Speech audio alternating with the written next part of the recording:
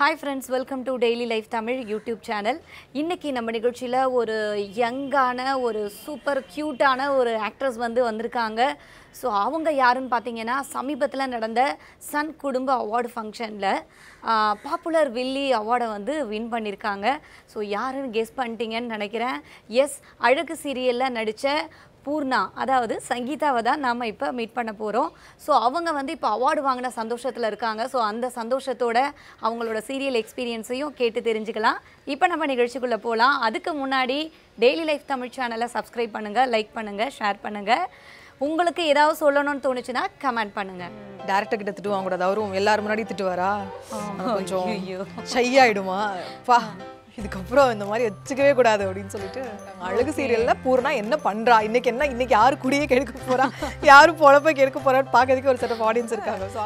நம்மள சண்டை போட வச்சு பார்த்து அழகு பார்த்துட்டாங்க. ஸோ யாருக்கு இனி அடுத்து சீரியல் கமிட் ஆச்சு அப்படின்னா எனக்கு இந்த வில்லி கேரக்டரே வேண்டாம்ப்பா அப்படின்னு ஏதாவது நினைக்க தோணுதா? எனக்கு நான் வேற ஏதாவது கேரக்டர் வேணும் அப்படின்ற இல்ல, நம்ம எப்பவுமே ஒரு ப்ராஜெக்ட் பண்றோம், நெக்ஸ்ட் ப்ராஜெக்ட்ல ஒரு வேரியேஷன் இருக்கணும்ல. ஸோ திருப்பி மறுபடியும் ஒரே ப்ராஜெக்ட்ல அடுத்த ஒரு ப்ராஜெக்ட்லயும் நெகட்டிவா பண்றதுக்கு ஒரு சேஞ்ச் ஓவர்.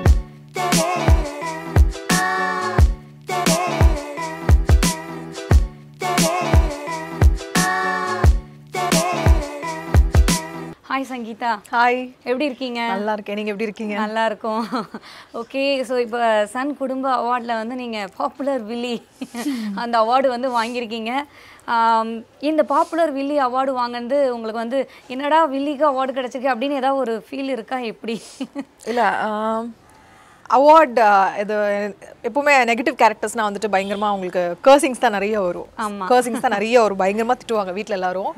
ஸோ இவ்வளோ வருஷம் வாங்கின திட்டுக்கு எல்லாத்துக்கும் ஒரு காம்பன்சேட் பண்ணுற மாதிரி ஒரு சூப்பரான ஒரு அவார்டு ஒன்று கொடுத்தாங்க. ஸோ அதனால ரொம்ப சந்தோஷமாக இருந்துச்சு. ஏவி எல்லாம் போட்டாங்க, பயங்கரமாக இருந்தது. அது ஒரு ஃபர்ஸ்ட் டைம் நம்ம அவார்ட்லாம் வாங்கும்போது ஒரு ஃபீல் இருக்கும்ல. ஸோ ரொம்ப ஹாப்பியாக இருந்துச்சு. ஸோ ஆங்கர்லேருந்து நீங்கள் சீரியல் ஆர்டிஸ்ட், இந்த ஃபீல்டுக்கும் எப்படி இருக்குது? ஏன்னா நம்மலாம் ஆங்கர் பண்ணுறோம் அப்படின்னா நம்ம பாட்டுன்னு வந்தோமா அப்படியே நம்ம சரளமாக பேசிட்டு போயிடுவோம். பட்டு அந்த இடத்துல சீரியல் ஸ்பாட்டில் அந்த உணர்ச்சிகள்லாம் கொண்டு வரணும் அப்படின்னா அது கொஞ்சம் கஷ்டம் இல்லையா? ரொம்பவே கஷ்டமா இருந்துச்சு. என்னன்னா எல்லாரும் கேக்குற क्वेश्चन இது. ஆக்சுவலா எப்படின்னா, ஆங்கரா இருக்கும்போது நீங்க சொல்ற மாதிரி நீங்க என்ன நினைக்கிறீங்களோ அது பேசுவீங்க. இப்போ நான் என்ன நினைக்கிறேனோ அதை உங்ககிட்ட கேட்க முடியும். அது ஏதோ நம்ம என்ன யோசிக்கிறோமோ அதை பேச முடியும். பட் இதுக்குள்ள ஃபர்ஸ்ட் வந்தப்போ நான் எப்பவுமே ஜென்ரலாவே என்னோட நேச்சர் ரொம்ப ஃபாஸ்டா பேசுறது.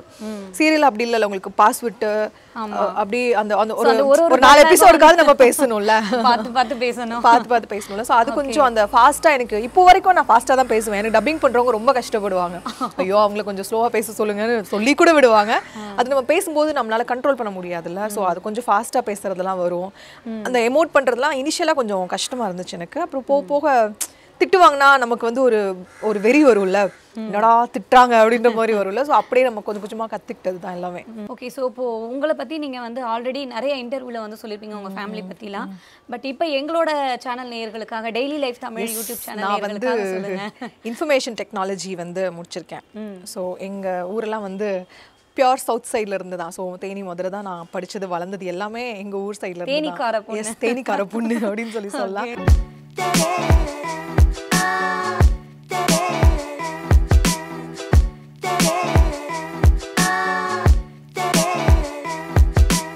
மதுரையில் படித்தேன். ஸோ நிறையா என்ன சொல்கிறது, நம்ம அப்படி வரும்போது நம்ம ஒரு சாஃப்ட்வேர் கம்பெனியில் வேலை பார்க்கணும், அதுக்காக தான் படித்தோம். ஸோ நம்ம ஒரு சாஃப்ட்வேர் கம்பெனியில் வேலை பார்க்கணும் அப்படின்னு சொல்லிட்டு தான் சென்னை முன்னாடி வந்தது. அப்புறம் ஜாப் கிடச்சிது, நான் படித்து முடிக்கும் போதே ஜாப் கிடச்சிது. ஸோ அங்கே வேலை பார்த்துட்டு இருக்கும்போது நமக்கு ஒரு சின்ன ஒரு ஆசை இருக்கும்ல, ஆங்கரிங் நமக்கு ஏதாவது ஒரு ஆசை நமக்கு இருக்கும்ல. ஸோ அந்த மாதிரி எனக்கு ஆங்கரிங் பண்ணணுன்றது கொஞ்சம் ஆசையாக இருந்துச்சு. ஸோ அப்படியே சன் டிவி ட்ரை பண்ணும்போது கிடச்சிது. அப்படியே கிராஜுவலாக வந்தது தான். மற்றபடி இதுதான் பண்ணணும், இப்படி தான் வரணும்னு நினச்சி நான் இங்கே வரல. படிச்சு படிப்புக்கு ஒரு வேலையில இருக்கும்போது இந்த வேலை இருக்கும்போது இந்த வேலை அப்படின்னு ஜம்ப் ஆனது தான் எல்லாம். உங்க ஃபேமிலியில யாரெல்லாம் இருக்கீங்க? அம்மா, அப்பா, தம்பி சாஃப்ட்வேர் கம்பெனில தான் வேலை பார்க்குறான். ஸோ அப்பா அம்மா இங்கே தான் என் கூட இருக்காங்க. ஓகே, ஸோ அவங்க மதுரையில இருந்து இங்கே ஷிஃப்ட் ஆகி உங்களுக்காக வந்துட்டாங்களா? இல்லை, இப்போ நாங்கள் ஊருக்கு போவோம். நான் லீவ் எல்லாம் இருந்தால் ஊருக்கு போவேன். ஸோ நான் இங்கே இருக்கிறனால, தம்பியும் இங்கே செட்டில் ஆகிட்டனால எங்க கூட இருக்காங்க. ஸோ இப்போவுமே நாங்கள் எங்களோட ஊருக்குலாம் போவோம். அங்கெல்லாம் ஜாலியாக இருந்துட்டு வருவோம் போயிட்டு. ஸோ வழக்கமாக நம்ம பார்த்தோன்னா சீரியல்ஸில் சினிமாவிலலாம் வில்லி கதாபாத்திரம் அப்படின்னாலே ரொம்ப ஏஜ் பர்சன் தான் வருவாங்க. இல்லை ஓரளவு மிடில் ஏஜ் இருப்பாங்க. ரொம்ப குட்டி பொண்ணு நீங்கள் இப்போ தான் சன் மியூசிக் ஆங்கரிங்லேருந்து வந்தீங்க, எடுத்ததுமே உங்களுக்கு இந்த வில்லி கதாபாத்திரம் அப்படின்னும் பொழுது அது உங்களுக்கு எப்படி ஏத்துக்கிட்டு நடிக்க முடிஞ்சதா? அது ஃபர்ஸ்ட் சொல்லும்போது எனக்கு இந்த கேரக்டர் இவ்ளோ பெரிய ஒரு கேரக்டரா ரூல் பண்ற மாதிரி ஒரு கேரக்டரா வரும்னு எனக்கும் தெரியாது, அவங்களுக்கே என்ன கமிட் பண்ண அவங்களுக்கே ஆக்சுவலா தெரியாது. நான் ஒரு கேரக்டர் ஆர்டிஸ்டா தான் வந்தேன் இந்த சீரியல் வரும்போது. ஐஸ்வர்யா ஆண்டிக்கு ஒரு பொண்ணு சீரியல்ல எல்லாரும் அக்கா தங்கச்சி இப்படிலாம் இருப்பாங்க. ஸோ அந்த மாதிரி ஒரு கேரக்டரா தான் நான் வந்தேன். ஒரு 50 எபிசோட்ஸ்க்கு மேலே வந்து ஒரு சேஞ்ச் ஓவர், ஆஸ் யூஷுவல் ஒரு சேஞ்ச் ஓவர். ஸோ அந்த சேஞ்ச் ஓவர்லேருந்து கொஞ்சம் சீரியல் சூடு பிடிக்க ஆரம்பிச்சனால நம்மளை சண்டை போட வச்சு பார்த்து அழகு பார்த்துட்டாங்க. ஸோ யாருக்குமே எனக்கு கமிட் பண்ணவங்களுக்கே இந்த கேரக்டர் இப்படி வரும்ன்றது தெரியாது. ஸோ ட்ராக் எப்படி போகுதுன்றது நம்ம எழுதுறவங்களுக்கும் தெரியாது, டைரக்ட் பண்ணுறவங்களுக்கும் தெரியாது இல்லை. ஸோ ஏதாவது ஒரு விஷயம் கிளிக் ஆச்சுன்னா அது பிடிச்சி நம்ம எழுதுவோம்ல. ஸோ அந்த மாதிரி போனது தான் இதுவே தவிர உள்ள வரும்போதே வந்து எனக்கு இப்படி ஒரு கேரக்டர்னா நான் ஒத்துக்கவே மாட்டேன் first of all. Okay. So வந்து அந்த கதாபாத்திரமே வந்து ஃபஸ்ட்டு இப்படி இல்லை அப்படின்றீங்க. ஏன்னா உங்களை பார்க்கும் பொழுது வந்து ஒரு க்யூட்டான குட்டி பொண்ணு, இந்த பிள்ளைய போய் வந்து இப்படி ஒரு கதாபாத்திரத்தில் இப்போ போகிறாங்களே அப்படின்னு சொல்லிட்டு இருக்கோம்.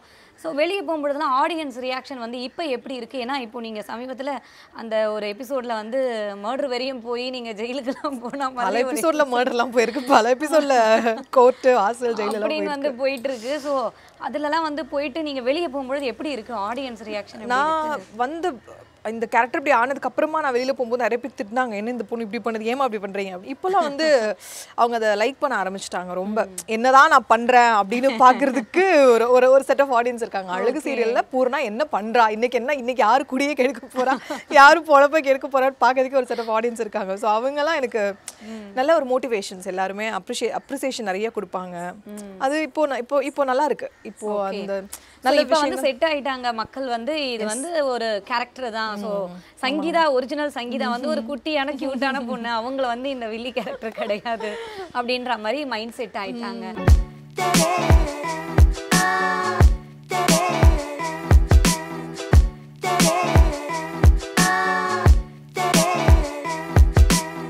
ஓகே. இப்போ இந்த சீரியல் தவிர வேற ஏதாவது கமிட் ஆயிருக்கா இல்ல இந்த ஒரு ப்ராஜெக்ட் தான் இதுவே உங்களுக்கு டைம் கரெக்டா இருக்கு? நம்ம இன்னொரு ப்ராஜெக்ட் கமிட் ஆகி இங்க டேட்ஸ் பிரச்சனை வந்து அது ஒரு ரெஸ்ட்லெஸ்ஸா போயிடும் உங்களுக்கு. ரொம்ப இது ஒரு ரிலாக்ஸ்டா பீஸ்ஃபுல்லா போயிட்டு இருக்கு. ஸோ அது போற வரையும் அது போட்டோம் அப்படின்னு சொல்லி விட்டாச்சு. ஓகே. அப்ப ஃபியூச்சர் வந்து மூவி ஏதாவது இன்ட்ரெஸ்ட் அந்த மாதிரி ஒன்றும் பெரிய ஆஃபர்லாம் வரல, எதுவும் வரல. நானும் அதை யோசிச்சதும் கிடையாது, இதுல ட்ரை பண்ணணும் நம்ம இது பண்ணணும் அப்படி யோசிச்சதும் இல்லை. இதுவே ஒரு ஆக்சிடென்ட்ல நம்ம வந்த விஷயம் தானே. ஸோ அதனால என்ன நடக்குதோ அது பாட்டு நடக்கட்டும்னு விட்டாச்சு. ஓகே. ஸோ மறுபடியும் இப்போ நீங்கள் ஆங்கரிங்கும் பண்ணிக்கிட்டு நான் இதுலேயும் பண்ணணும், நம்ம வந்து ஆங்கரிங்கும் பண்ணலாம் அப்படின்னு ஐடியா ஏதாவது இருக்கா? இல்லை, எனக்கு எனக்கு ஆங்கரிங் விடுறதுல எனக்கு மனசே இல்லை ஆக்சுவலாக. ஏன்னா ரொம்ப ஜாலியாக இருந்த ஒரு ஜாப் அது. பட் என்ன விஷயம்னா நம்ம ஆங்கரிங் அங்கே கமிட்மெண்ட் கொடுத்துட்டு நம்மளால அந்த டைமில் போக முடியல அப்படின்னா அது ரெண்டு பக்கமே கஷ்டமாயிடும். ஓகே. ஸோ சீரியலுக்கு வந்தாச்சு, ஆனால் ஆங்கரிங் வந்து நம்ம வந்து மறுபடியும் பண்ணணும் அப்படின்ற ஆசை இருக்கா உங்களுக்கு? கண்டிப்பாக இருக்கு. எனக்கு அது விட முடியாத ஒரு விஷயம்.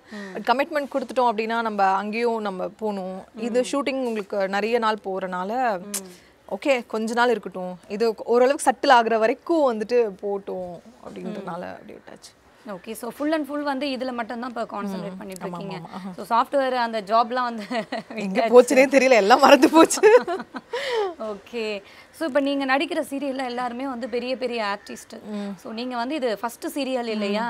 ஸோ உங்களுக்கு வந்து அந்த எக்ஸ்பீரியன்ஸ் எப்படி இருந்தது? நீங்கள் ஃபஸ்ட்டு இந்த சீரியலுக்கு வரும்பொழுது மற்ற சீனியர் ஆர்டிஸ்ட்லாம் எப்படி உங்களை இது பண்ணாங்க? ஏன்னா நம்மளுக்கே ஒரு பயமாக இருக்கும், புதுசாக ஒரு ஆஃபீஸ்க்கு போய் ஜாயின் பண்ணும்பொழுது எப்படி இருக்கும், அதை விட இதுவாக இருக்கும் இங்கே. ஆமாம். அப்படி எப்படி இருந்தது ஃபஸ்ட்டு ப்ராஜெக்ட்? சொன்ன மாதிரி Revathi ma'am, Vijay sir, Aishwarya aunty, so அவங்களோட ஃபஸ்ட்டு ப்ராஜெக்ட். அது ஒரு ப்ரைம் டைம் சீரியல் அப்படிங்கும்போது இனிஷியலாக எனக்கு இது சீரியலோட சீரியஸ்னஸ் எனக்கு இல்லவே இல்லை. ரொம்ப ஜாலியாக நான் எப்படி அங்கே சன் டிவியில் வேலைக்கு போகணும் அந்த மாதிரி தான் வந்து இங்கேயும் வந்தேன். பட் போக நிறைய சீன்ஸ் எல்லாம் பண்ணும்போது கொஞ்சம் ஒரு மாதிரி இருக்கும், ஐயோ என்னடா இப்படி சண்டை போட வைக்கிறாங்க, அது அவங்களோட டேரெக்டாக சண்டை போடுற மாதிரி இருக்குமா, டைலாக்ஸ்லாம் பயங்கரமாக இருக்குமா, ஒரு பயம் இருந்தது இவங்க என்ன நினைப்பாங்களோ. பட் அவங்க ரொம்ப மெச்சோர்ட் அவங்க.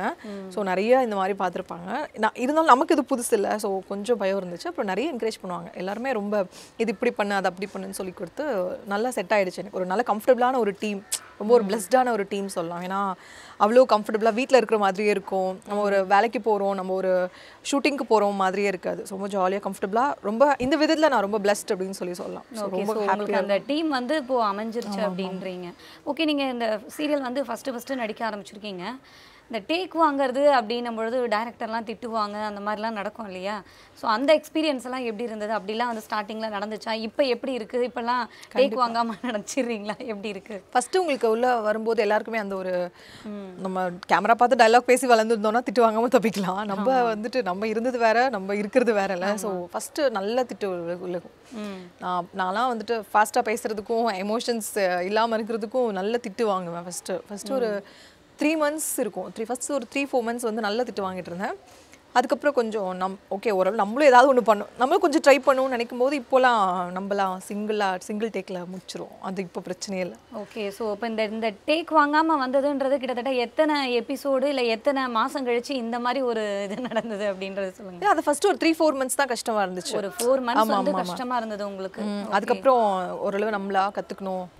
டேரக்டர் கிட்ட திட்டு வாங்கக்கூடாது, அவரும் எல்லாரும் முன்னாடி திட்டுவாரா, கொஞ்சம் ஷை ஆகிடுமா, பா இதுக்கப்புறம் இந்த மாதிரி வச்சுக்கவே கூடாது அப்படின்னு சொல்லிட்டு ஓரளவு கொஞ்சம் அப்படியே போக ஆரம்பிச்சிருச்சு.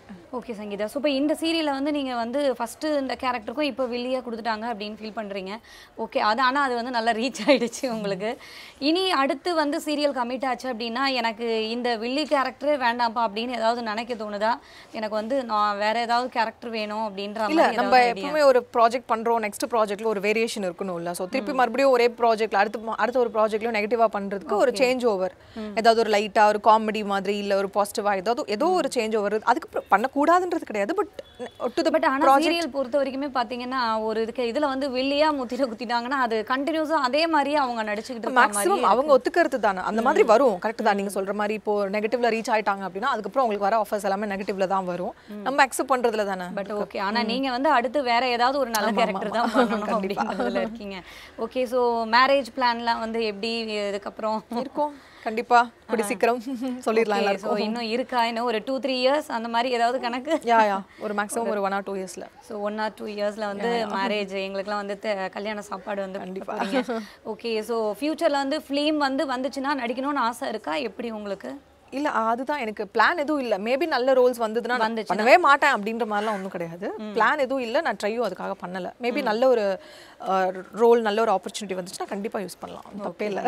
ஓகே. ஸோ எங்களோட டெய்லி லைஃப் தமிழ் சேனலுக்காக வந்து நீங்கள் உங்களோட டைம் ஸ்பெண்ட் பண்ணி உங்களோட எக்ஸ்பீரியன்ஸை வந்து ஷேர் பண்ணியிருக்கீங்க. ஸோ ரொம்ப ரொம்ப தேங்க்ஸ் எங்களோட channel sir. Thank you so much. Okay. எங்களோட சேனலுக்கு வந்து நீங்கள் ஒரு விஷஸ் சொல்லிவிடுங்க. ஹாய், நான் உங்கள் சங்கீதா.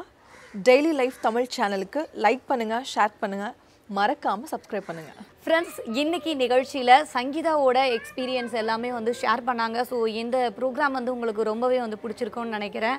ஸோ இந்த மாதிரி நிறைய வெரைட்டிஸான ப்ரோக்ராம் வந்து நம்மளோட சேனலில் இருக்குது. ஸோ அதுக்கு நீங்கள் பண்ண வேண்டியது ஒரே ஒரு வேலை தான். டெய்லி லைஃப் தமிழ் சேனலை சப்ஸ்கிரைப் பண்ணுங்கள், லைக் பண்ணுங்கள், ஷேர் பண்ணுங்கள். நீங்கள் ஏதாவது சொல்ல நினச்சிங்கன்னா கமெண்ட் பண்ணுங்கள். உங்கள் ஃப்ரெண்ட்ஸுக்கு எல்லாருக்கும் இந்த வீடியோவை ஷேர் பண்ணுங்கள். இந்த வீடியோ வாட்ச் பண்ணதுக்கு தேங்க்ஸ்.